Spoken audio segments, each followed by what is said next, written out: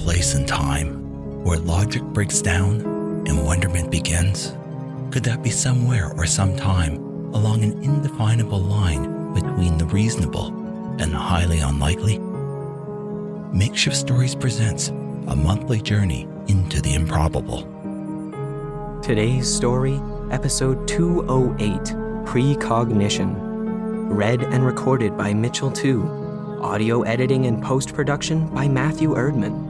Somewhere in some time, even a hardened skeptic might begin to question their grasp on reality.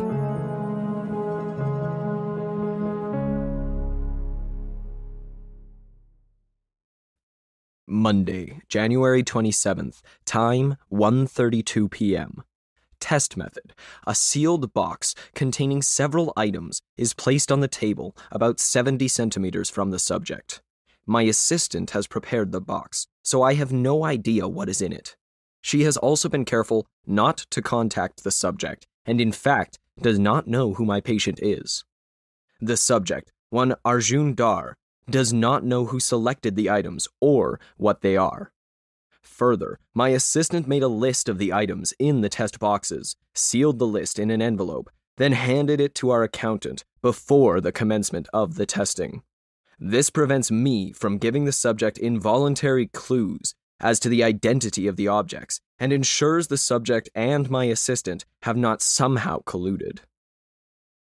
Done as a matter of pro forma, in tests such as these, I have isolated the subject in a room which blocks all radio signals. I'm starting the recorder, Arjun. Let me know if you are not okay with that. I need to remind you, you cannot touch the box. Please concentrate on its contents. Take your time and try to tell me what's in it. Okay. Give me a second. I want to say there are two. No, I think there are three. No, I was right the first time. No, I'm not sure. I'm getting a fuzzy image. One is rectangular, like a book or something. I can't read the title, but it's a paperback. I'm pretty sure. The corners are starting to curl like it's been read many times. Also, there's something laying across it that's, I can't read the title. Why? I think it's... Okay, I can see it now. It's a feather duster. Like one you'd use to clean the top of a cabinet. With a handle. I don't see anything else, so I guess there are only two objects. Something is making this difficult. I can't concentrate enough to get a better read. All right, Arjun, that's great. It's a good start. I'm going to stop recording now. Did I get it right? Based on the condition of his clothes, I guessed he had been sleeping in them, if he had been sleeping at all. He had chronic insomnia, which contributed to his degrading health, and was one of the reasons he had been referred to me. You know I can't tell you, Arjun. It would bias the results, I explained. I don't know why you keep doing these stupid tests, he protested, absent-mindedly scratching at a dry patch of skin on his forearm. I keep telling you, I have ESP. It sticks to me like a monkey on my back. I hate it. He was looking agitated, so I needed to be careful. This was an extremely sensitive point. Arjun was convinced of his special paranormal aptitude. I just want to confirm the extent of your abilities, so we can determine where to go from here. I know this may seem tedious, but it's necessary. Please, bear with me a bit longer, Arjun. I gently urged him. I am a clinical psychologist, specializing in cognitive behavioral therapy. Arjun had been referred to me through a veteran support program. His belief in his so-called powers created great anxiety and stress, and at the time, I suspected were the root cause of his insomnia. Arjun's military record included a significant stint in a special intelligence unit which dabbled in remote viewing, telekinesis, and experimental drugs. I had been certain this experience somehow aggravated a pre-existing propensity for delusion and paranoia. His reasons for leaving were unclear and didn't explain why he would have symptoms similar to PTSD.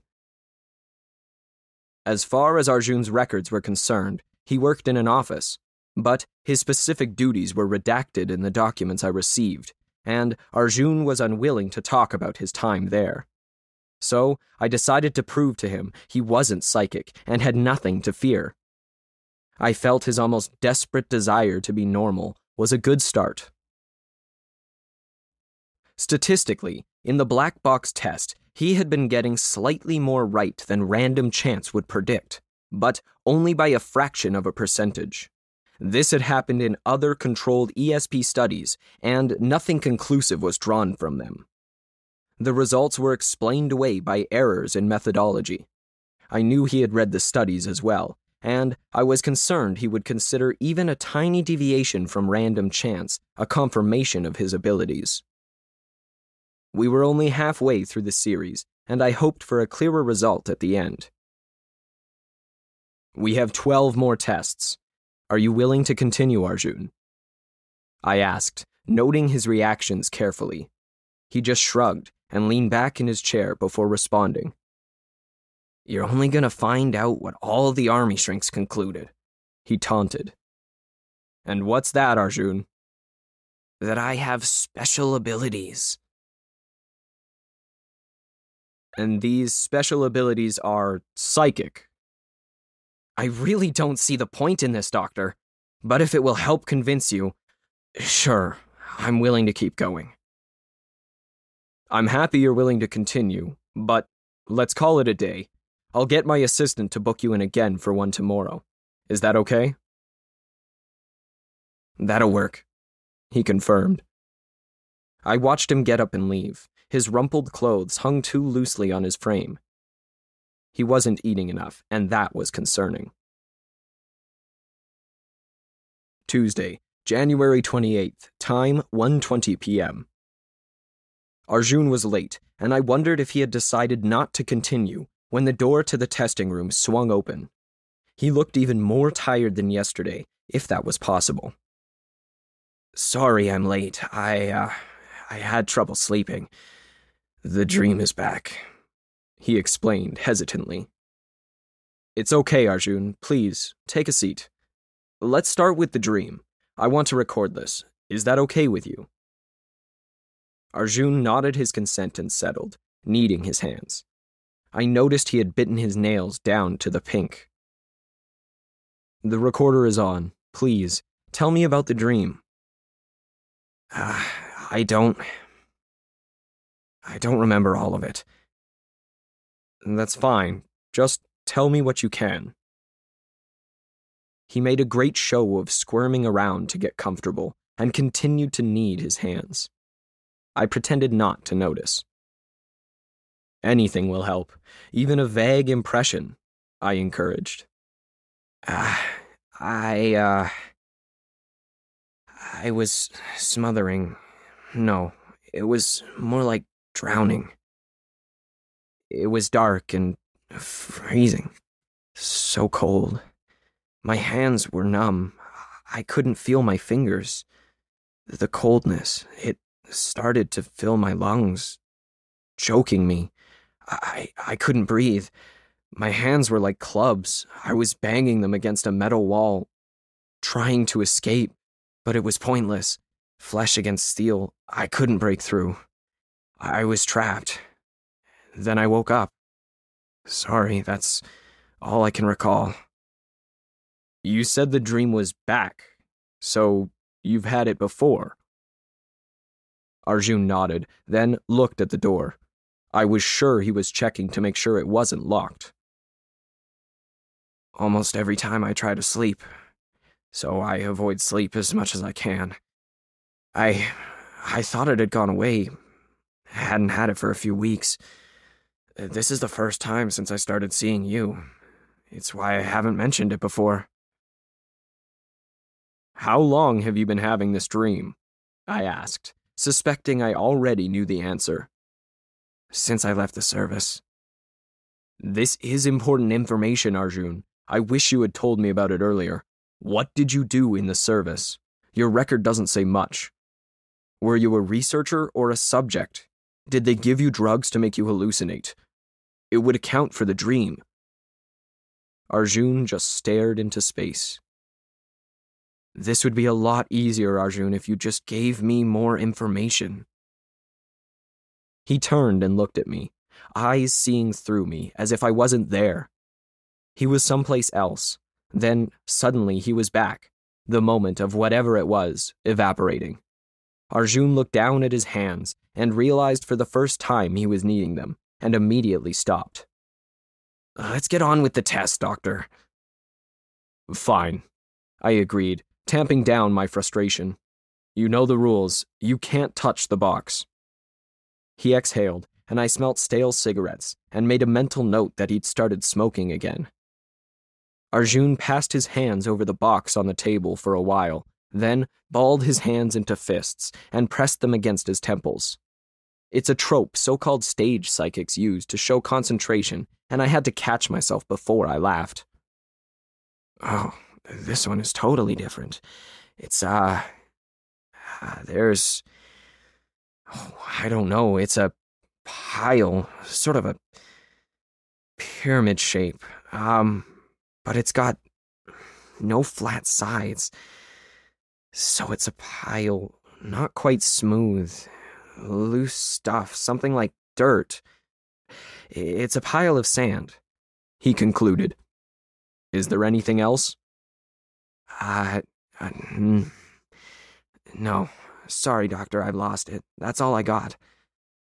No problem, it's great. I've stopped the recording. Do you want to talk more about the dream, or your work in the services?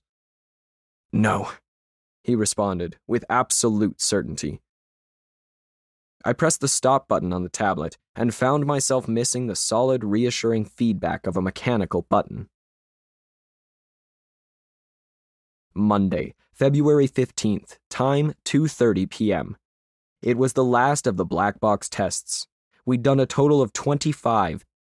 The twice-weekly testing had given me the opportunity to slowly peel back some of Arjun's resistance. For example, he finally admitted he was a subject rather than a researcher in the intelligence unit he had been assigned to. Apparently, he was chosen from a group of randomly tested military personnel based on some type of scoring system for ESP potential.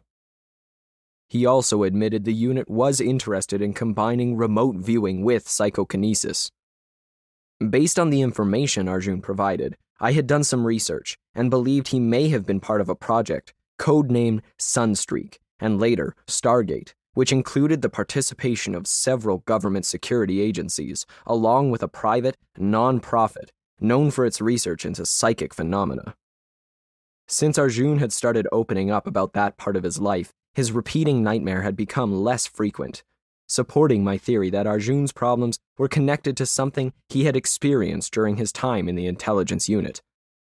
Although he continued to deny it, I still suspected he had been given experimental hallucinogens, which had permanently affected him. Hi, Arjun. It's our last test today. Are you ready? He seemed relatively calm and had changed his clothes and shaved. Both good signs. Okay, I'm starting the recording. Let me know if you have any objections. He did his usual thing with his hands over the box before pressing them to the sides of his head. However, he took longer than usual and grimaced more. I suppose to indicate he was having some trouble. It's before there was something. I don't know. I'm just seeing darkness. Can you be more specific? I encouraged. There is, I'll try. There's a blackness.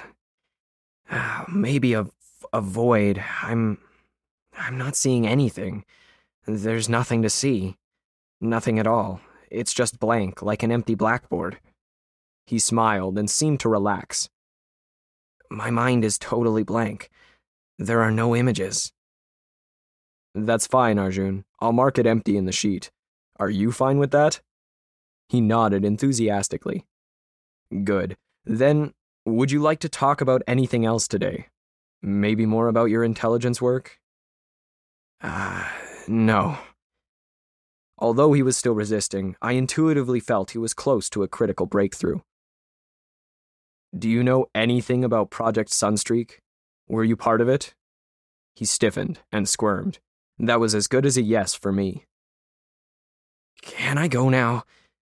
He requested, getting suddenly antsy. Okay, I'll have the results back next week, and we can meet to discuss them. I was confident the tests would reveal nothing, so we could finally put this ESP nonsense to rest and get down to the real work. Wednesday, February 24th, time 10 a.m. To ensure complete objectivity on my part, I had a colleague run the results. As I suspected, the number of correct hits Arjun made were not above what would be expected by random chance, but rather than tell him, I printed out a spreadsheet. The first column showed the actual contents, the second, his guesses. I wanted him to see it and come to the obvious conclusion himself. Sitting across the conference room table from me, Arjun looked confident and relaxed for once. Here, I've printed out a report. The first column is the box contents. The second is what you saw. I placed the paper on the table in front of him. Tell me what you think. He took his time, running a finger down the rows, periodically stopping to cross-check the columns until he reached the end. Yep, it's what I expected, he noted calmly. Can you lend me a pen or something to write? His response was not what I had expected. Curious to see what he would do, I handed him a yellow marker. He immediately started drawing arrows between the columns. When he was done, he turned the paper around so I could see his handiwork, and smiled. Just like I thought, I got most of them right, he beamed. You just need to align my responses to the correct test. You see, Doctor, my ability to envision hidden things doesn't work in the current time frame. I can only see into the future. Sometimes I'll see the contents of the next box. Sometimes it's a week or two after. It's not an exact skill. I picked up the paper and followed the arrows he had drawn connecting the cells. But what about the last test? You said you saw nothing, I noted. I guessed the contents a week ago. Look. He reached over and traced one of the arrows with his forefinger. There was nothing in the future for me to see, and that could only mean I won't be doing any more tests like this, which is great. I'm tired of having to prove my powers to people. So, you claim you can see into the future? Yes. This is what happens every time I take a test like this. The results look random until you account for the time offset. And there's more. I can also make changes to the future which affect the present. The scientists in the program called it retrocausation or something. They were extremely interested in it. I suddenly felt we were getting to the heart of the matter. All I needed to do was gently prod him in the right direction. And you're afraid you've done something to the future which is going to have a negative effect? He nodded, burying his head in his hands. Can you tell me about it? I don't know. It's classified. But all the records from Stargate were publicly released a few years ago. Not everything, he insisted. Not this. Are you sure? All the records were destroyed. They couldn't afford to have them leaked. It was very sensitive and had potential international repercussions. That was the crux I had been expecting, a neat wrinkle in his story, which would make it unverifiable. Regardless, we needed to get at this imagined event. To move on, to put your past behind you, you need to finally talk about it, Arjun. He chewed his lower lip, considering. Why don't you think about it for a few days? I'll book a session next week. He sat and stared at his hands for a while, then finally nodded. March 4th, 2 p.m. Arjun didn't show up, and I was concerned I may have lost him. My assistant had left messages on his cell. We rebooked for the next week. In the meantime, I did some checking on retrocausality and got over 15,000 search results when combined with the keyword ESP. Of course, it's highly debated. I tend to support the overwhelming number of skeptics. Retrocausality implies a deterministic universe where the future is already decided, which implies humans do not have free will. It makes more sense that the future is the result of the choices we make today, that actions come before the effects, not the reverse. However, retrocausality does apparently exist in quantum mechanics, but then again, so does being in two places at once. Neither work at the macro level, and both are frequently borrowed by pseudoscientific theories about the paranormal. Arjun eventually texted us. He apologized for missing his appointment, claiming his cell phone died, and agreed to come in on March 15th, his choice of the date. It was the Ides of March, notable to the Romans as a deadline for settling debts, and notoriously the assassination of Julius Caesar.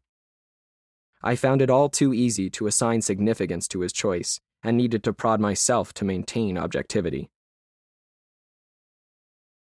March 15th, 2:30 p.m. I decided not to record the session, so Arjun would be more willing to open up. The following is my recollection of the encounter and the events which followed. Thanks for agreeing to come back, Arjun. I believe if you can get past this point and talk about what happened, it will put you well on the road to recovery. I'm still not sure about this. I need to confirm you'll keep this confidential. Of course, I would never break doctor-patient confidentiality. Anything said in this room will remain between you and I. Although, I suppose in recounting these events, I have broken my word. Arjun thought about it for a while, then deflated into his chair. Okay, then. I know you don't believe I have special powers, but I want you to suspend your disbelief, just for a bit, and listen. He was right. I don't believe in paranormal pseudoscience, and even now I question what actually happened that day. I'm pragmatic. I've seen too many patients construct false worlds around them to make sense of their broken lives, and they all had an unshakable faith in their personal fiction. Belief is one of the strongest forces in the human mind. Sometimes I can help a patient overcome a false perception, and sometimes I can't. It's the dream. It's something I did. You see, I was recruited because of my special sensitivities. It wasn't for the Sunstreak program. It didn't even have a name. They put me through all the standard ESP tests, and at first, they thought I didn't possess any special powers, until one researcher realized I was seeing into the future, not the present. They also discovered I could do a unique form of telekinesis.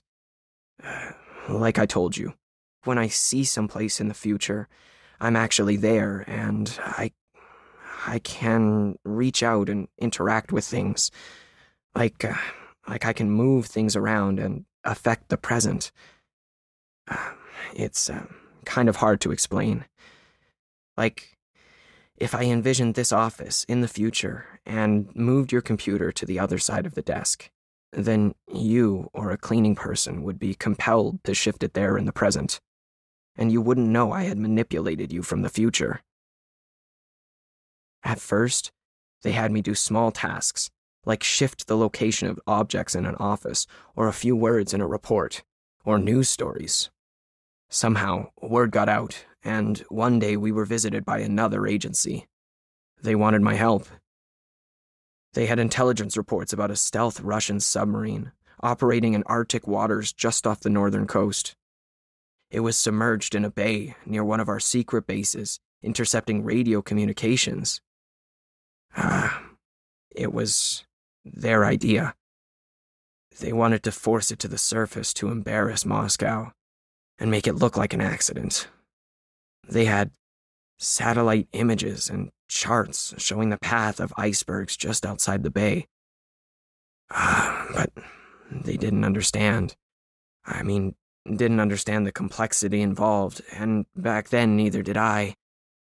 I was convinced I could do anything, so I agreed to try.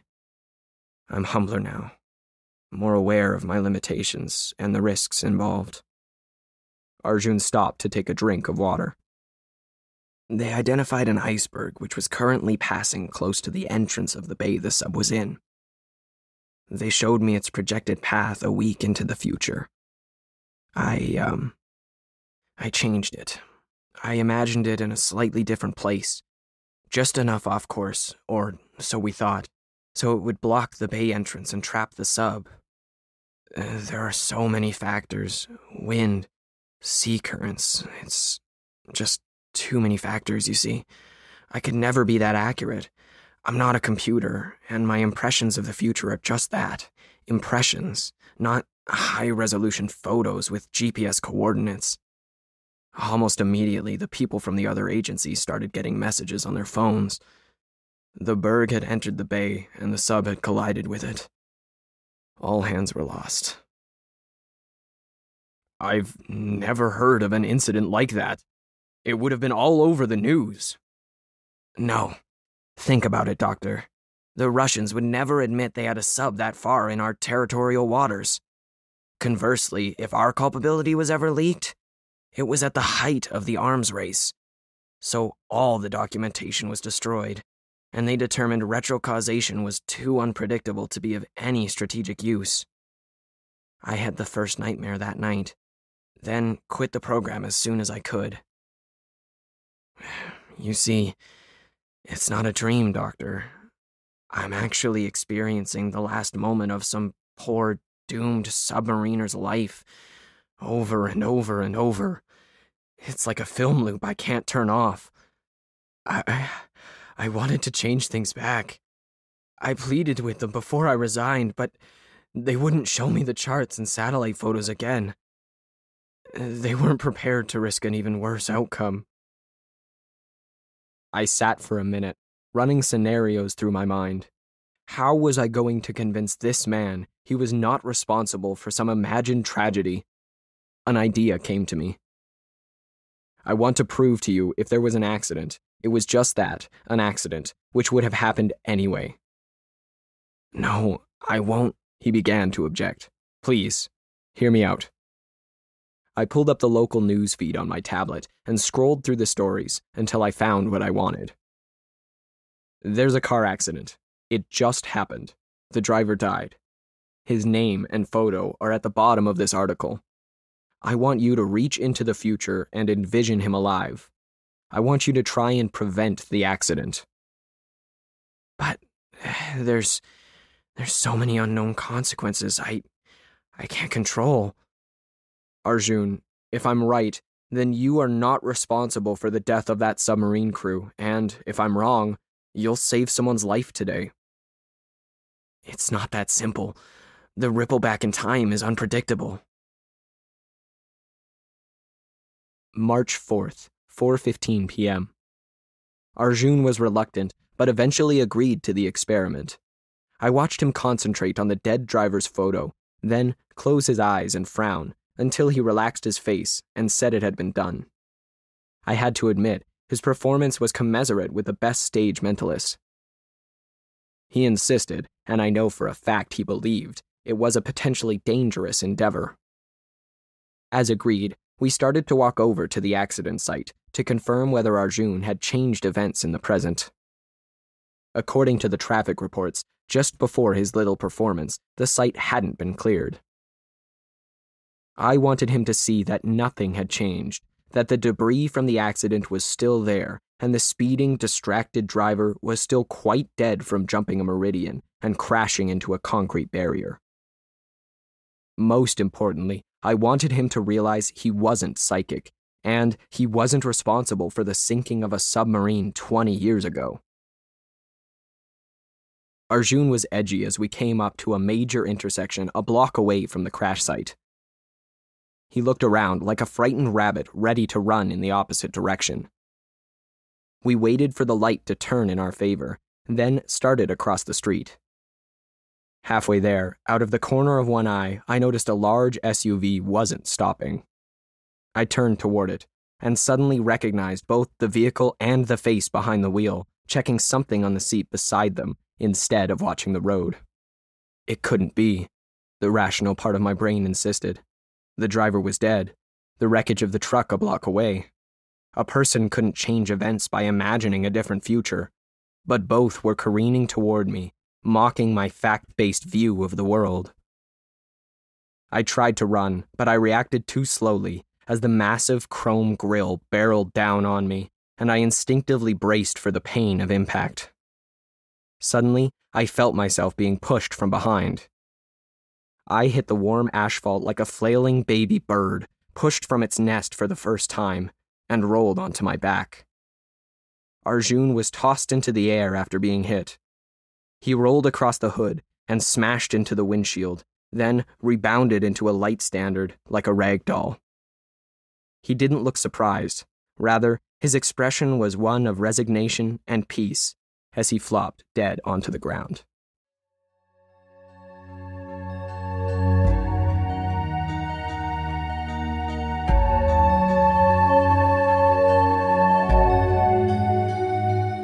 Makeshift Stories is a proud member of the Alberta Podcast Network, locally grown, community supported.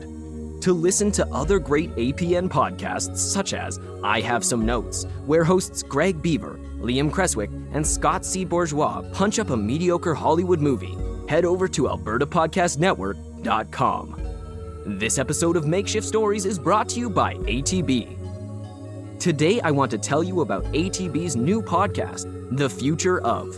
Join Todd Hirsch, ATB's Vice President and Chief Economist, as he connects with special guests who offer unique and useful perspectives about the future. Explore how our economy and communities can not only brace for change, but embrace the opportunity it creates. From the future of women in business to the changing nature of work itself, The Future Of helps us understand what's coming and what we need to do today to get the tomorrow we want.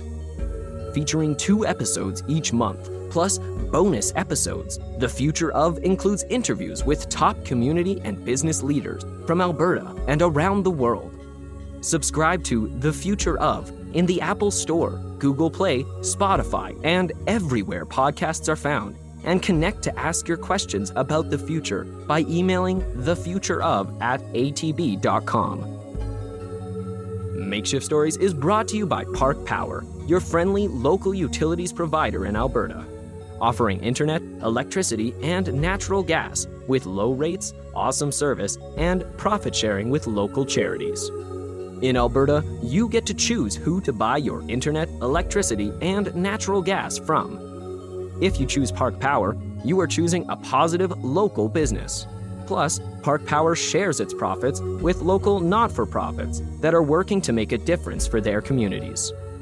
Shopping local is very important to Park Power's owner, Chris Kozowski, and we love local here at the Alberta Podcast Network, so it's a great fit. Learn more at parkpower.ca. Makeshift Stories is released twice a month around the 1st and the 15th. This month's story was written by Alan V. Hare and read and recorded by Mitchel Tew.